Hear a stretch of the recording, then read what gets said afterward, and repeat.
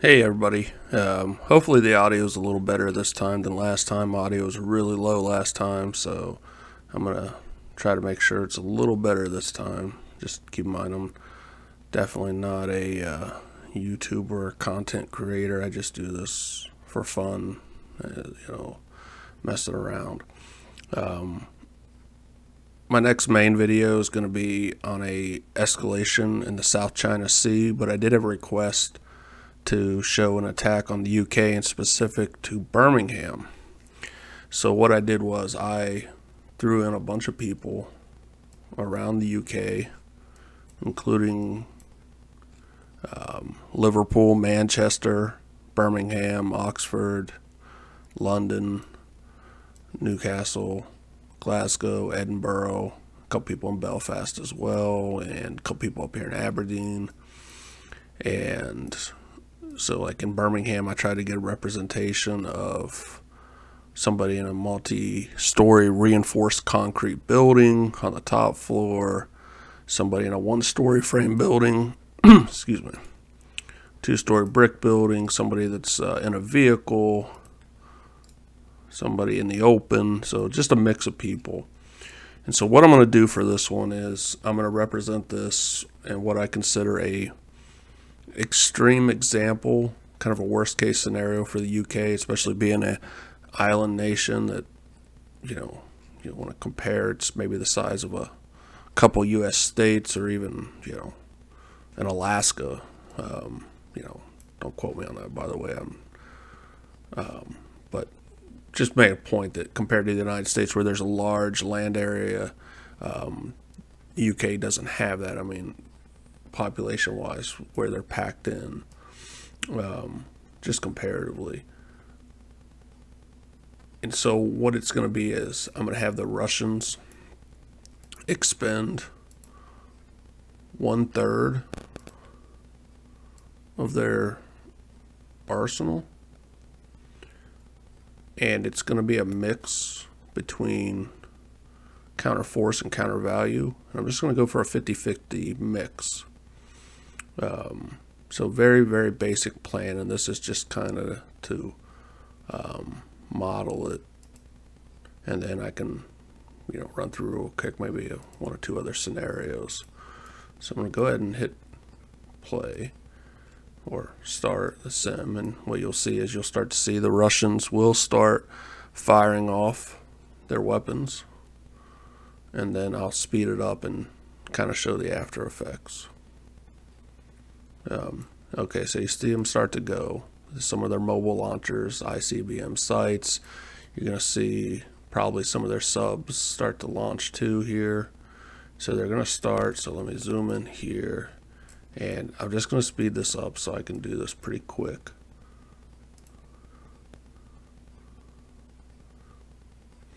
And so, this will be the kind of the anticipation. And we're going to start getting hit here pretty rapidly. Like I said, it's going to be a mix between hitting military locations and hitting civilian centered population centers.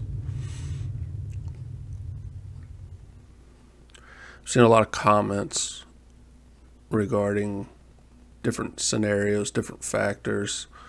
I highly recommend anybody interested in the subject to read The Evolution of Nuclear Strategy. And I apologize, I'm probably saying it wrong again. I had a couple people, including somebody, fucking Americans.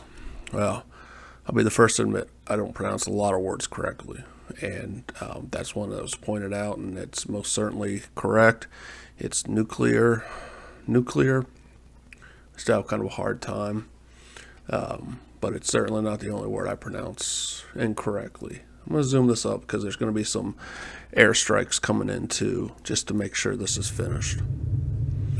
So clearly a very, very bad day. I mean, anytime there's any sort of strategic level strikes like this, it's not going to be a good day for anybody. I'm going to go ahead and calculate real quick, and then we can take a look at how some of the individuals are doing.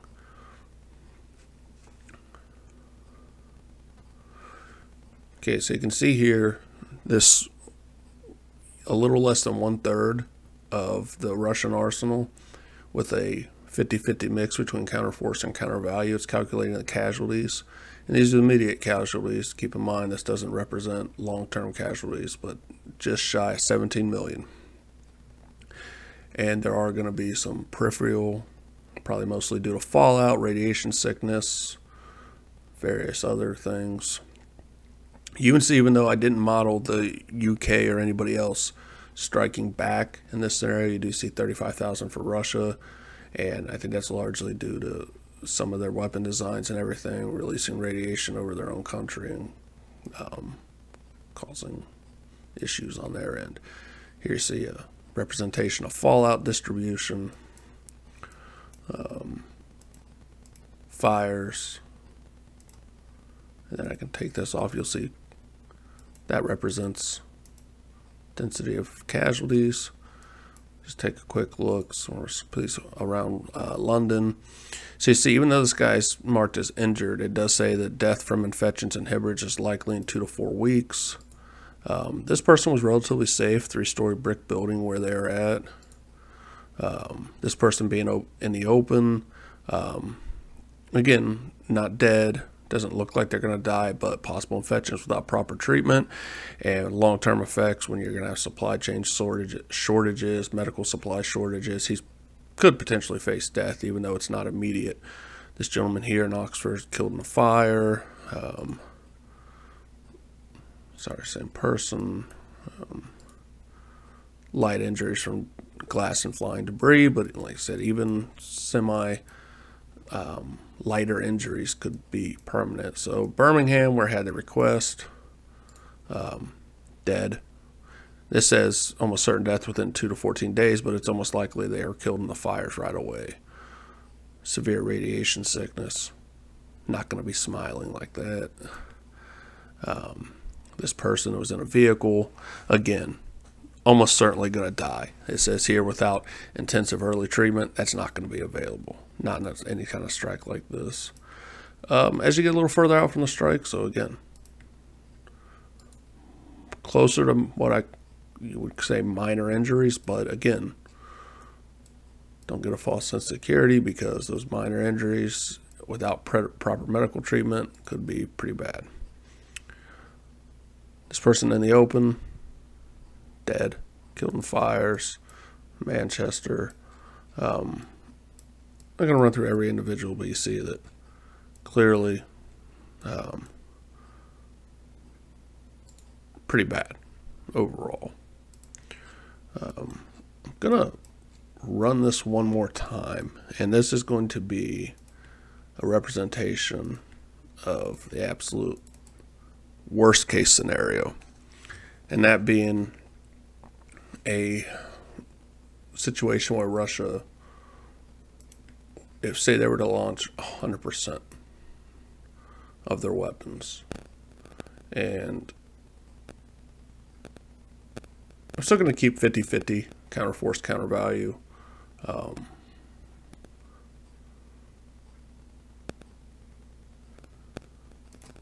I'm going to click on that, and we're going to see again pretty quickly they're going to start launching. And then I'm going to zoom this one real fast, so because I don't want this to be a longer video. Last one was 26 minutes, and so I'm going to hit this super fast.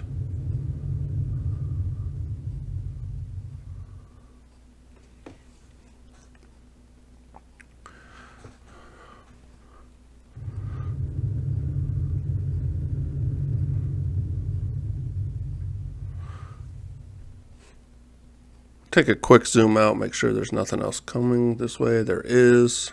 So imagine how terrible that'd be. You'd already taken massive strikes, and then there's more inbound. So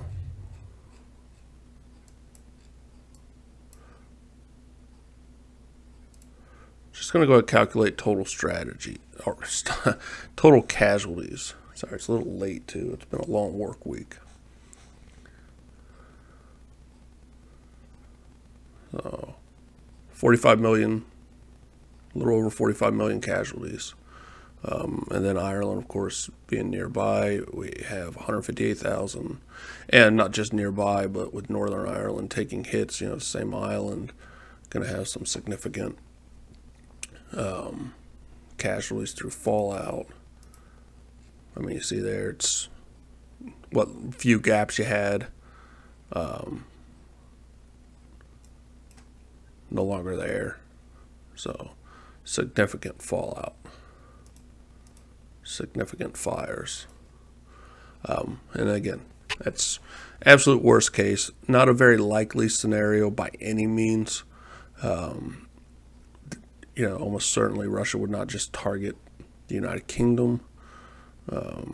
But it's important to look and understand, because if we are looking at periods in the early 80s when the stockpiles were the highest, maybe that would have been a more realistic amount of warheads landing in the United Kingdom. The stockpiles were higher and tended to be higher yield warheads. They were a little bit less accurate. And again, there's some questions, and I saw even comments about whether or not, the maintenance on the weapons, are they all going to work? Are they all going to explode? Again, you don't know. We don't know that, thankfully. Obviously stuff gets tested. Missiles fail during testing. But again, it's a huge gamble to take. It's not one anybody would ever want to take and hope that, their missiles aren't going to work, simply because they've had issues with tank breakdowns and stuff. I mean, it's not something that, anybody would want to bank on that. We have the United States and some of our partners have ballistic missile defense. It's not intended for anything other than defense against small rogue states with very limited arsenals.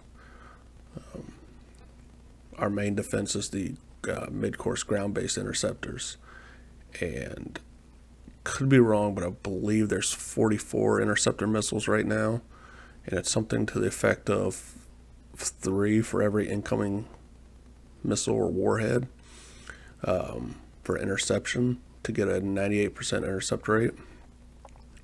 And then we have THAAD for medium range ballistic missiles, not for intercontinental ballistic missiles. And then as part of the Aegis ballistic missile system on our warships, we do have the SM-3, which has intercepted an ICBM-like target once. Again, very, very limited. And so, I hear comments from people that probably, aren't as aware, thinking, well, I'm sure we have something that will prevent a Russian, nuclear attack. And no, we have very limited means. It's very difficult.